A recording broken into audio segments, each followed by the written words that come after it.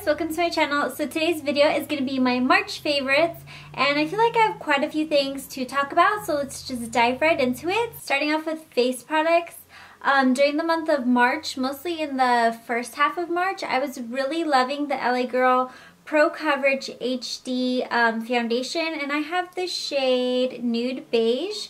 I did do a first impressions on this and I ended up really loving it, but it is a tad too dark, and so I've been mixing it with my CoverGirl Clean Matte BB Cream in light medium, and these two put together is so perfect. I have like the hydration and dewiness of this with added coverage, but this helps make it slightly less dewy, if that makes sense. So these two put together is like the most wonderful drugstore combo ever. I really have been loving these two. I did notice that after a couple weeks of using this though, I started getting little breakouts right here, so I don't know if it was from that time of the month or if it was from this, so I'm going to continue to use this to figure it out. But overall, I love the way this makes my skin look, and it really lasts a long time, and I just really recommend this foundation if you have dry to normal skin. My skin is really dry right here, and then otherwise it's pretty much normal. I do get little dry patches here, but for the most part it's normal besides around my mouth. So this is a really good foundation for that. Next, I finally found the LA Girl Pro Concealer in Peach. I've been kind of looking around the local like clothing stores in my area that sell like, you know, very affordable makeup like LA Girl and City Color and Italia and like all those brands, and I finally found a little clothing store that sells the peach shade of the LA Girl Pro Concealer.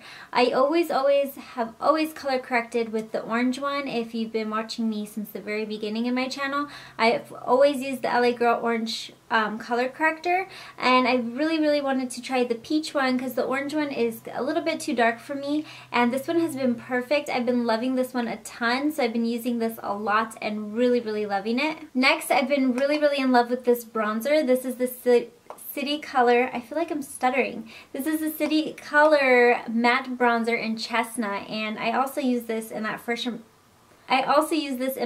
impressions video where I used the LA Girl one and I can't get it open.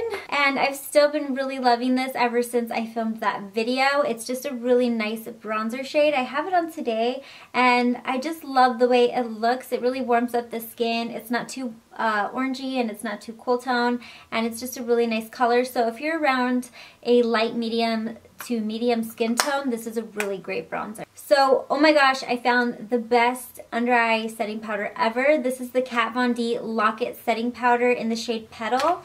Mine is semi-new, so I still keep it in the packaging. I don't know if anyone else does that, but with new-ish products, I still keep them in their packaging. But this is the pinky shade, and it's just a little loose powder, and it is pretty small, but a little bit goes a really long way. Okay, so my camera stopped recording on me because I ran out of memory, but basically I was saying how much I love this setting powder. I feel like it blurs my pores.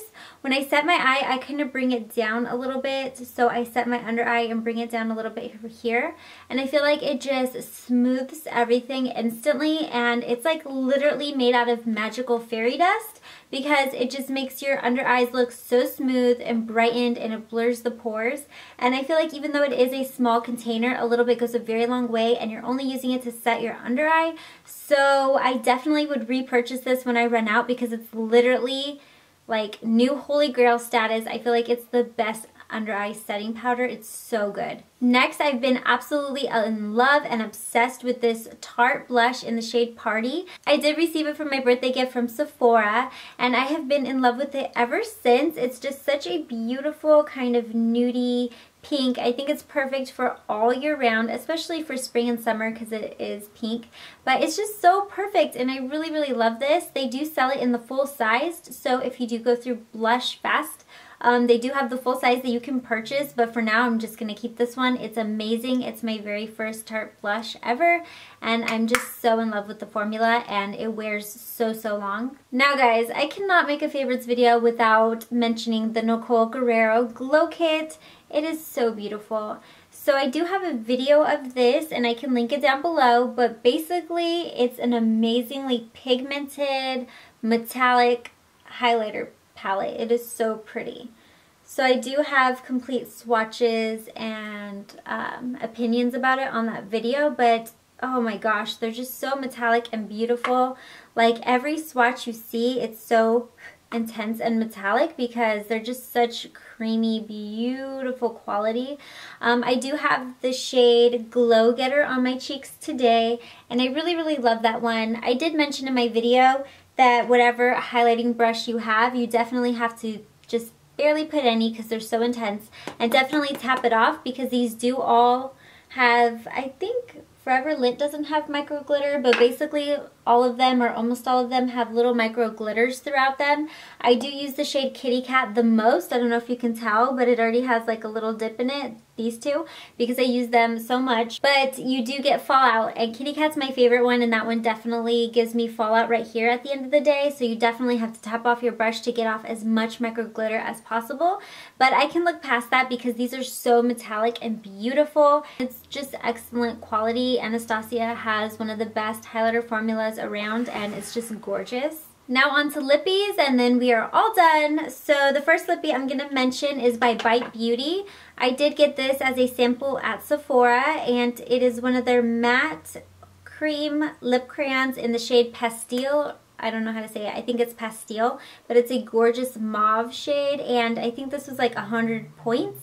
And I thought that was a great deal because I've been wanting to try Bite Beauty so bad, and I've used this quite a few times this month, which is a huge favorite because I have so many lippies that every time I do my makeup, I'm using a different one. So if I use a lippy more than once in a month, it's a huge deal, and I've used this one quite a few times. I like this one particularly if I'm going out to eat.